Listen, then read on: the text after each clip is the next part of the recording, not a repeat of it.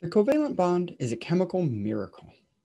In a covalent bond, electrons are not stolen, but shared, as we will explore through the remainder of Chapter 8. But what does it really mean when we say electrons are shared? Are the atoms really as altruistic as the word share implies?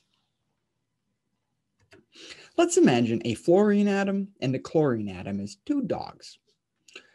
Both of these atoms are halogens, meaning that they are one electron away from having a complete octet.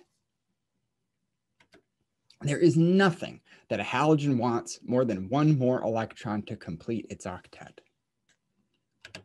Each dog notices that the other dog has a single unpaired electron. And they think, that could be my electron. So they form a covalent bond. Each dog would gladly take the electron away from the other dog completely, except for the other dog's strong grip on the electron. These dogs are trapped together by their greed. The unpaired electrons of fluorine and chlorine are shared between the two atoms, which is indicated on their Lewis structure as two dots between the elements, shown on the left, or more commonly as a solid line, shown on the right. We call these shared electrons the bonding pair. Covalent bonds are always formed by an even number of electrons. The non-bonding electrons are called lone pairs. They do not participate in the covalent bond. Each of these atoms has 3 lone pairs, as indicated by the blue dots. A covalent bond involves an interplay of attractive and repulsive forces. The electrons are attracted by the positive nuclei of both atoms, causing the electron density to be greatest in between the two nuclei. However, the nuclei repel each other, which ensures that the two atoms stay separated at a set distance. We say that electron density is localized between the two nuclei of the bonding atoms. Let's take a closer look at the elements of the second row of the periodic table and also hydrogen. The metals lithium and beryllium don't form covalent bonds, so we will exclude them.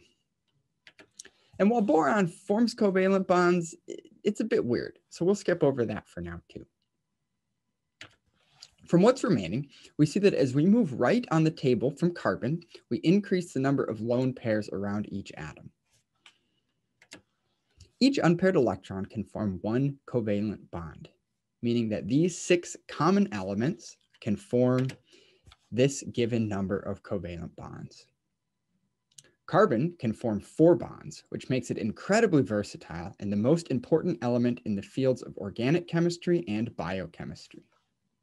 Neon can form no covalent bonds, which matches the pattern of non-reactivity we've come to expect from the noble gases. Looking at the Lewis structures for the 4 simplest compounds of each of the period 2 nonmetals, we see that they each form the expected number of bonds. Remember, each line represents 2 electrons forming a covalent bond. If we count the total number of bonding and non-bonding electrons around each central atom, we will see that we've satisfied the octet rule. Some covalent bonds involve more than one pair of electrons, and we call these multiple bonds.